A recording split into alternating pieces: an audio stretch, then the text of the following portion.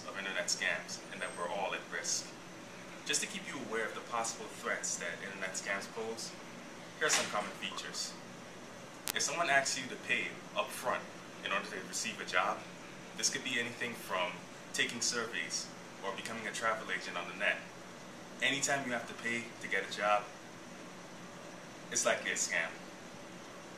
Also, another feature of a popular scam is when someone asks you to process a credit card or to deposit a certified check into your bank account from a foreign country. Now, once this money is in your account, you then have to wire it to your friend in another country. The problem is most banks will clear this check within a week.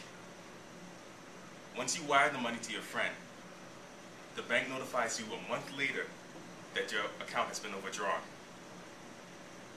because the check was a forgery. So, just to summarize everything, if it sounds too good to be true, then it probably is.